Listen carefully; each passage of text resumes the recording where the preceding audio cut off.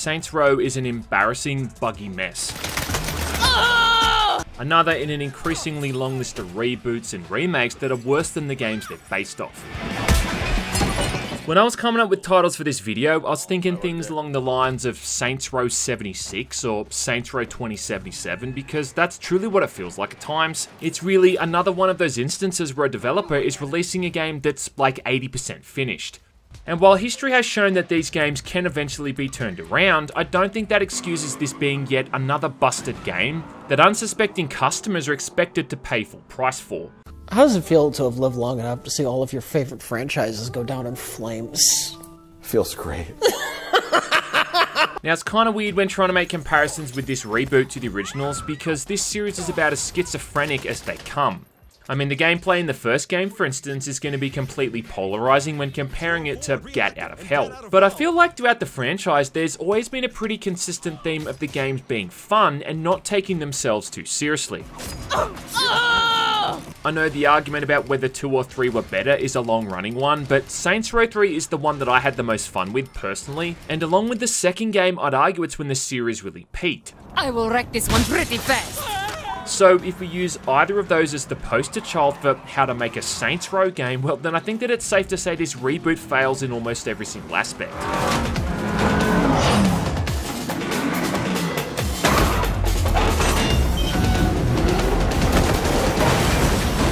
Well, that was really a stupid thing! Even from the get-go, trying to self-insert into the game here was just an absolute mission. And I say that because I think this has to be one of the worst character creators that I've ever seen. I know this might be good news for people who think it's funny to create ugly characters, but can someone explain to me why even the preset face models somehow look like they've gone through the randomizer in Elder Scrolls Oblivion? I'm not kidding either, these are preset faces, and who in their right mind is going to choose something like this? What is that? In the old games, I'd usually pick a preset character and then build something off the back of that, but even the presets in this are still awful. Looking like the kind of people who don't play video games but are still offended by them. Also, in the first example of this game being lazy, you can now modify your appearance at any time by just bringing up this app in your smartphone. Yeah, never mind going to the plastic surgeons that have been a staple of the series, you know, since its inception. When it comes to the wacky outfits and fun clothes, you know, another long-running staple, don't hold your breath either. The cosmetics this time are incredibly limited, and at best, you're gonna feel like you're playing dress up as a gangster, you know, as opposed to actually being one. And that right there is the entire vibe that I get from this reboot. It's kinda like a sheep in wolf's clothing, if that makes sense, desperately trying to pass itself off as cool and hip. Good call. Showtime. And I feel like I could end the video right here, but to be honest, I'm just getting started. Yeah, let's do it. Okay. Visually, it looks like something from the Xbox 360. Now, I know that people say that a lot these days to describe dated graphics, but it's really true this time. And you'll see that a lot here with some of the character models, most of which just look really bad. The main cast do look detailed enough, but almost every single other NPC you come across looks really crappy. And the other members of the Saints just look awful. I mean, this guy here looks like Titan from Megamind. And just compare how they all look to the Saints in the third game. You know what the visuals here really reminded me of? It reminds me of those crappy remake videos you see on YouTube. You know, where someone takes a bunch of stock assets off the Unreal Engine library and then remakes something like Grand Theft Auto or Max Payne. And as a result, it ends up looking completely soulless, like it's being created by a machine. Yeah, you know that? Well, that's what the world feels like here. It may be vast, but it's also empty, boring, and lifeless. You'll frequently drive through empty streets and walk down random side alleys and you'll come across empty restaurants, markets and bars. Like someone added all this stuff into the world but then they just forgot to populate it. Whether or not the game looks good or bad also often seems to be dependent on the time of day. I mean, it does look good during sunrise and sunset, but in low light conditions and at night time, the whole thing just looks awful. What's really the most entertaining here though are the physics, which are just so broken and absurd that it's just downright hilarious at times. I'd like to think that this stuff has been done intentionally, but it's just so janky and busted that I think what's more likely is that it's just something that someone's overlooked. Like the physics you see when you blow up vehicles honestly defies the laws of nature. Shoot a car with an RPG, for instance, and you can see the weird way the car is propelled forward, and you don't need to be a rocket scientist to know that that's not how physics work. Hang on, What I find funniest, I think, is how every time you blow up a vehicle, you just see these ragdoll corpses fly off into the sky, and it's always done in this incredibly bizarre and over-the-top fashion. Now look, I know that these games have always been a bit wacky, but there's still been like some sense of restraint here when it comes to the game obeying the laws of nature. You know, as opposed to it looking like a complete jank fest. During the many car chases in the game, you'll notice how pursuing cars ram into other vehicles and don't lose momentum at all. You know, they just push these cars out of their way like those cars are made out of cotton candy. I mean, do I really have to pull out an old comparison clip from a game like Grand Theft Auto to show just how dumb this is? There's stuff that goes on in this game that was so random that I had to clip it and then go back just to figure out what actually happened.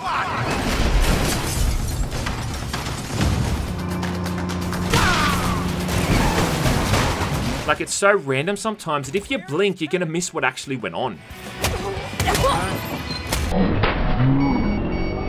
I mean, like, check this out for instance, right? This bollard thing came out of the ground over there, flew out and then hit that telegraph pole, which sent that thing out in the sky. You know what? I'm gonna say that you could drive into 1,000,000 bollards for 1,000,000 years and never see that happen in real life. And yet these are the kind of reality-defying physics you will regularly see when playing this. Power that the world wants you to know. I know people give developers like Ubisoft a lot of shit for their games, but credit where it's due, man. I don't think they've ever made a game world this busted. Well, apart from Assassin's Creed Unity. Kinda reminds me of playing a game like Postal 4, only that was a game where the world was kinda broken ironically. I just don't think Volition set out to create a game world that feels like something out of an early access game. Yeah, that's a bit odd. What the fuck? And again, what I think's happened is just a complete incompetency when dealing with the game's engine. Fuck. Physics. I don't think we've all forgotten a few months back when Grand Theft Auto got remastered with the so-called Definitive Edition. It's embarrassing to be seen with you. And it's like I'm having deja vu, man, seeing all these weird technical issues coming up all over again. Oh, and if you thought the rain effect in that Definitive Edition was bad, well, wait until you check out the one in Saints Row. How this thing got past testing is anyone's guess. Guys, we're really good at what we do. Oh yeah, here we go. Fuck! Holy shit. Even just simple oversights, like my bandana clipping through my sunglasses. Lazy. It's beautiful. Sadly, the story isn't going to really win you over either, and the characters and the writing in this thing just makes it feel like you're playing the Netflix adaptation of Saints Row. You know what I mean? Like it's been made by someone who doesn't really have any idea of what they're adapting or even their target market, which is why instead of GOAT characters like Johnny Gat, Shaundy, and Pierce, we get Eli, Dina, and Kevin. We're fucking done waiting!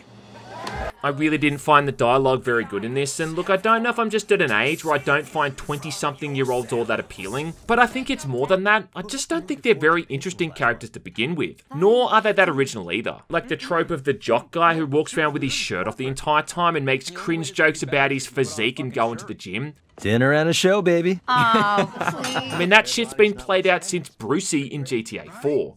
Or how about Eli, the super nerdy, awkward guy with the glasses who just happens to be into D&D style LARPing? And look, can I just go off on a bit of a side tangent here? Hasn't that joke about LARPing in video games been done to death at this point? And I feel like every single video game that comes out these days always has some kind of mission making fun of this. Tiny Tina came out a few months back and that whole game was essentially just one big LARPing simulator. We're playing bunkers and badasses, baby! Also, look, it's 2022, alright? A quirky nerd character in a video game ain't that quirky anymore, considering half the population acts and dresses like that these days. Yeah, I get that it's a nod to Kenzie from the old games, but back then, she was still a pretty unique character. Eli, on the other hand, just looks like a Fortnite character model. Apart from that, the characters make really bad jokes about being on social media and having followers like we're back in 2012. Ooh, I'm gonna post about it. Yada yada da, yada da da. Hashtag take me to church, hashtag new digs who dis, hashtag list. And post it. Oh yeah, and count the amount of times you hear someone use the word capitalist. How do post-capitalists support a house this big? Good God. The man's either a monster or a capitalist genius.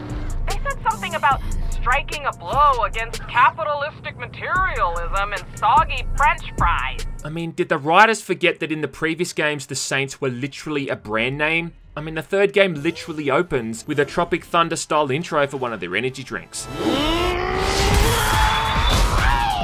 I don't know, maybe it makes sense in that this is an origin story and the gang haven't sold out yet. Well, at least we've got a cool logo. It all starts with you and your buddies working for different gangs before then deciding to go out on your own and create the Saints. The Saints. We call ourselves the Saints. And I probably don't need to say that the previous factions you and your buddies worked for then formed the main enemy factions for the rest of the game. Kill you all! But ignoring their predictable writing here, I just didn't find any of this stuff all that captivating. And look, I'm sorry man, but I just don't want to be friends with someone who orders white wine spritzers. That's like the kind of thing your weird old auntie with the purple hair drinks. Can I have a white wine spritzer?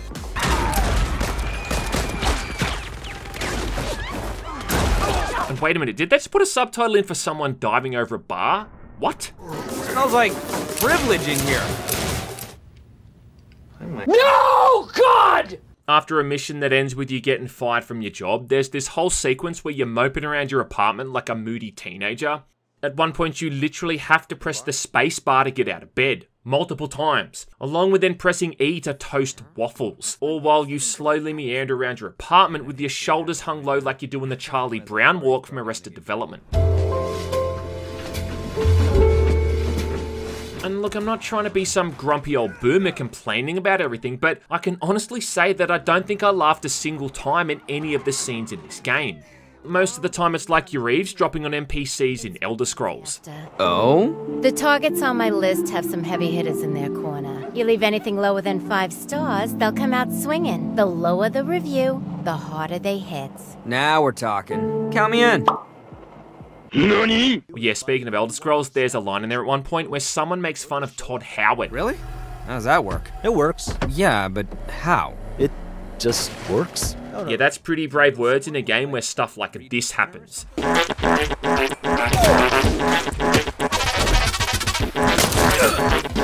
Then soon after that, someone else makes a joke about microtransactions. Again, another stone in glass houses moment, considering the history of some of the Saints games. What's this $2.99 stuff? Tis but a microtransaction. We're in the money, oh, I'm on the honey. Even the other members of the Saints you eventually recruit just look kinda lame, and if a gang member in a Saints Row game looks like the kind of person you could beat up yourself in real life, well, then something's gone horribly wrong.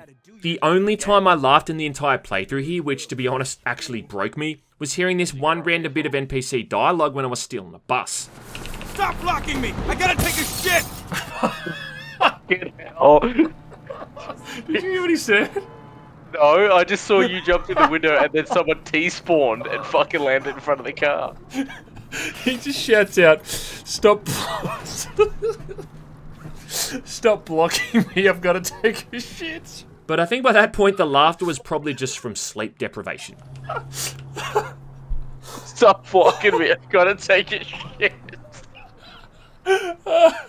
Now, if you played any of the previous games, well, things are going to feel pretty familiar here, with missions being broken down into either driving or shooting, often a combination of both. And the combat feels very similar to Saints Row 3 and 4. You killed my buddy! I have my theories on this, and it honestly wouldn't surprise me if they just copied and pasted the way combat works in the old games and just put it straight into this one, because it really does just feel almost identical.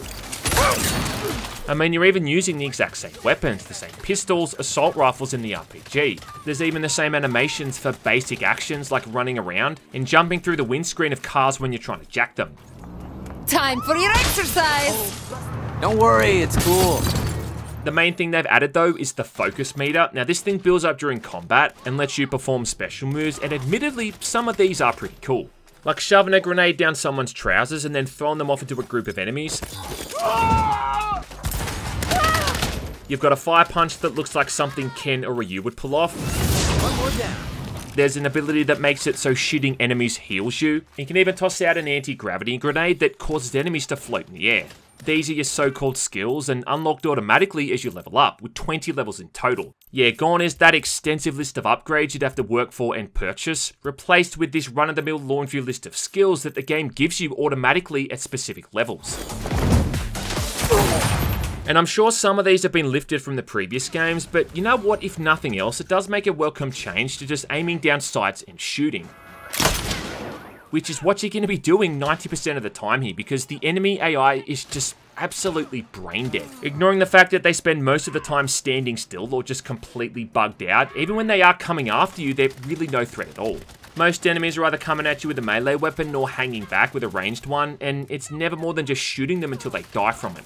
It's really just boring, mindless stuff, and about the only delineation here are these armored enemies, but that's really just an enemy having 2 health bars instead of 1.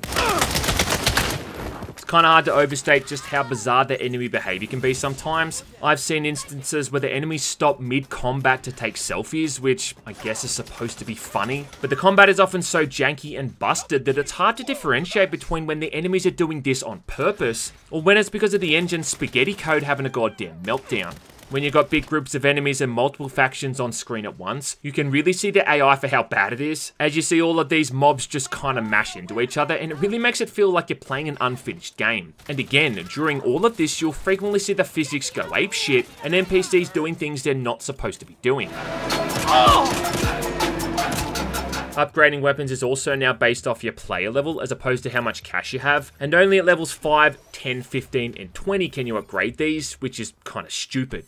Plus, each weapon now has a signature ability, but these are unlocked from completing a specific requirement, and a lot of the time, they're just not that much of a game changer anyway. Who else wants to take us on? So for almost the entire campaign here, I think I just used that starting rifle and the pistol. I mean, there was just never any reason to use anything else, considering both those guns did the job fine, and they mowed down most enemies without any real dramas. I know that a lot of the more fun weapons in the previous games came in the DLC packs, but you think that maybe this time Volition would have learned their lesson and included some more fun stuff from the get-go? Well, guess not. But the absolute best and worst thing here are the takedown animations. I don't have time for this shit today. In the other games from memory, you could pull these off at any time, but this time around, they're almost essential, because the only way to get your health back during combat is by performing these preset takedowns on nearby enemies, and that might be fine, only some of these go on for like 5 seconds, and they're often bugged to shit as well. If you hated the glory kills in Doom Eternal because you thought they were too long, well then wait until you get a load of this stuff. Yeah, and I love too how everyone just stands around in the background waiting for their turn to attack you. Reminds me of that one fight scene from the second Teenage Mutant Ninja Turtles movie. And check out this one too. Hey. Fucking loser. I mean, did he just kick her in the baby maker? The missions rarely seem to evolve past just running around and shooting people over and over, or driving away in a car, then shooting people over and over. And you'll shoot so many pursuing vehicles during some of these story missions that the whole thing just becomes so boring. I don't think it's all bad though. There's a Mad Max inspired mission early on which I thought was pretty fun, even if it has some of the worst tweening that I've ever seen. Later on you get to drive a bulldozer through a construction site, and then later on a monster truck, and both of these I thought were pretty enjoyable too. You even get to drive a tank on a train, and that was all kinds of awesome. Welcome to Planet F, motherfuckers! But these are mostly forgettable run-of-the-mill missions, and you won't be escaping a secret lab with a 7-foot-tall, bare-ass ex-KGB agent, let's put it that way. I bite my thumb at thee. So what's the whole end game here? Well, apart from finishing the main story missions, your end goal is to again build an empire, and this is again about taking over the city piece by piece. We are in business. I love it. This is done firstly by completing all those side activities over and over, like wingsuit jumping from building to building and destroying all these satellite dishes. And with time to spare, nice work. Or leaving bad food reviews on your smartphone to cause a violent backlash. You hit him where it hurts. There's drug pallets to find and photos to take, though this time there's no sex dolls, because I guess drugs are perfectly fine, but sex jokes are off the table. But more importantly than that, you've got to establish the Saints' presence in a business sense. And across the city are all these vacant lots that you can snatch up and use as a front for your totally legitimate businesses. Like a food truck service that deals drugs around the city, sounds familiar? A toxic waste disposal service, a laundromat company that cleans up crime scenes, and of course a medical centre filing false claims against people for insurance fraud. But to fully unlock these, you have to complete side missions for each of them, and these are so fucking tedious to get through. Like for the toxic waste disposal, you've got to find all these trucks around the city carrying these volatile chemicals, and then drive the truck all the way back to the dumping site. That's good right there, boss. If you drive too slow or have too many crashes, you damage the barrels, and the idea is to get them back all there in one piece for a cash bonus. And hey look, this might be fine if you only had to do it 4 or 5 times, but instead you need to do it for 14 trucks. 14! And some of these are off like in the middle of the desert, so yeah man, have fun driving this thing off-road and trying to get it back in one piece. Even for the food trucks, even though it's only like 5 missions, it still feels super drawn out and tedious. Each time you need to take out a few waves of spawning enemies before you can even steal the truck. Then as you drive this thing back, you're constantly being attacked by spawning in vehicles. Once you reach the site, you're still not done because now you've got to wipe out all the enemies that were in pursuit. And having to do this 5 times, it really starts to feel like a chore. Park the truck in our lot and finish them off. Oh, shit! For the insurance fraud and the crime scene jobs, again there's 7 of these you need to do, and it's almost like the person who came up with these numbers just thought up a random number in their head. They do say though that if you ask someone to think of a random number from 1 to 10, that most of the time people are going to think of the number 7, so maybe there's more truth to that than I realise. And yes, I know the games have always been super grindy when it comes to unlocking things, but it's never felt this bad to me. And consider too that all up, there's over a dozen ventures in the game to get through, and you need to have completed a certain amount of these to even progress through some of the main missions. I don't know, I always used to find all of the side stuff the most fun to do in the other Saints Row games. Here though, it was the bane of my entire playthrough, and it really shouldn't have been. But by far, the biggest issue this game has are the bugs. Oh man, the fucking bugs. What is that? I was going to compare this to Cyberpunk, but I don't think that's fair to Cyberpunk. I mean, that game definitely had its fair share of problems, but I still think it was mostly playable. Plus, it had way more scope than this does, so you could actually see the potential. Shit, son. Saints Row, on the other hand, like I've been saying, feels like I'm playing something in early access. So, is this how it's gonna be every time we have to pay rent? Now, I know that some of this stuff might be fixed in the future, but all I can do at this point is honestly explain the stuff that I witnessed during the time I played the game. I mean, I'd rather be honest about it than try to sweep it under the rug. Like how about for starters, how hitting fire hydrants causes your car to get launched up into the air. I was driving around at one point, and then suddenly I teleported out of my car, only to turn around and see the car floating on a nearby hydrant. So at that point, I got like 2 bugs for the price of 1.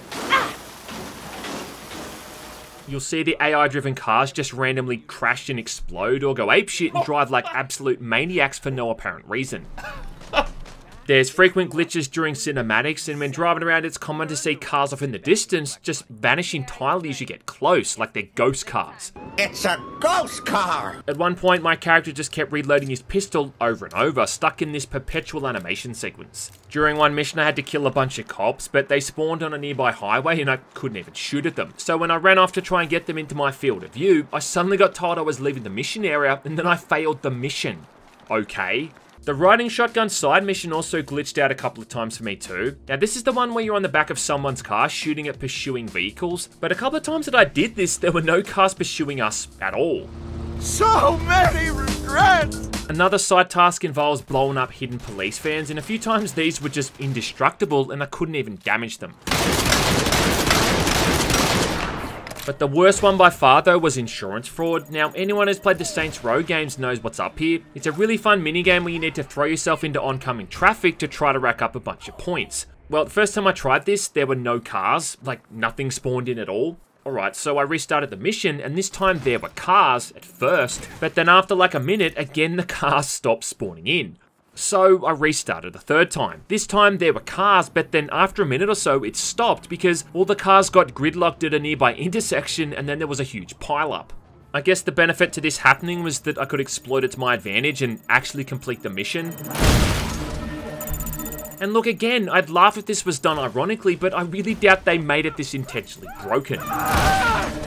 Even during the toxic waste disposal, half the time it wouldn't let me stop on the final marker, despite me parking directly on top of the stupid fucking thing. When I eventually turned this mission in for the final time, my camera started spinning around like Christopher Reeves from the end of Superman 1, like it was flying around the planet to try to bring back Lois Lane from the dead. Maybe next time they'll drive their own damn trucks to the dump. Nice. And this is just the stuff that I've experienced in my playthrough. This is really going to be another one of those games that does the rounds on Twitter and YouTube, with people posting compilations of all of the wacky stuff that they're coming across. Oh yeah, and don't think that the co-op mode got spared either. Oh, for fuck's sake. Yeah, nice one, bro. For some reason, co-op mode, it's like everything wrong with the game seems to be amplified. Like all the errors are now dialed up to 11. Oh, what the fuck? And during the brief time I tried to play the co-op mode with a mate, we had our own laundry list of bugs. Like seeing my mate's disembodied torso floating in the air during loading screens. During that Mad Max mission, there were times when I'd just randomly die for no reason. I kept trying to jump from car to car, and I'd die just as soon as I landed, despite having a full health bar. I died. At one point, my field of view got stuck in like a zoomed in position, and as we're driving around, all of the cars on the road got replaced with NPCs who just stood there like zombies letting me drive into them. Bro, on my screen I'm hitting pedestrians. Yeah, you're hitting cars. And there's just no one in the fucking cars. Oh wow, this game's busted. This is all, of course, along with the expected crashes and disconnections we suffered from constantly. And I just got kicked again. And I think this might be one of the biggest screw-ups of all, because I know a lot of people who play these games exclusively for the co-op mode. And for it to be this busted is going to sting quite a bit. Yeah, because you've been so careful, son. What? I know that people like to use the old day one patch as a defense for this kind of thing. And hey, look, maybe that might fix some of this stuff. And months later down the track, once they add in more content and DLC, the proper style, charm, and character of this series might return. But I mean, at that point, is anyone really going to care anymore? We're really at a point with gaming where it really is becoming a bit of a disposable medium, and once you play and finish something, it's kind of like you wash your hands and then be done with it. I'm not saying every single game is like that, but it does seem that like the majority of games these days, especially the open world ones, are the kind of thing you play through, finish, and then just never really touch again. It's like, look, I enjoyed playing through Far Cry 6, but I've got no intention to ever go back and touch it again, and that's a game that for the most part was pretty polished and bug-free. Saints Row might scratch that itch for some people, and if you can overlook the myriad of problems it has, maybe you can find some enjoyment here too. But I think just overlooking how busted this game is at times, and being so complacent about mediocrity, is the reason why the industry is so stagnant these days. For that. Maybe in a way it's a good thing they didn't bring back the OG characters like Johnny Gat, because I think the sight of them having to be in this version of the Saints universe might have been too much to bear. Stop blocking me! I gotta take a shit!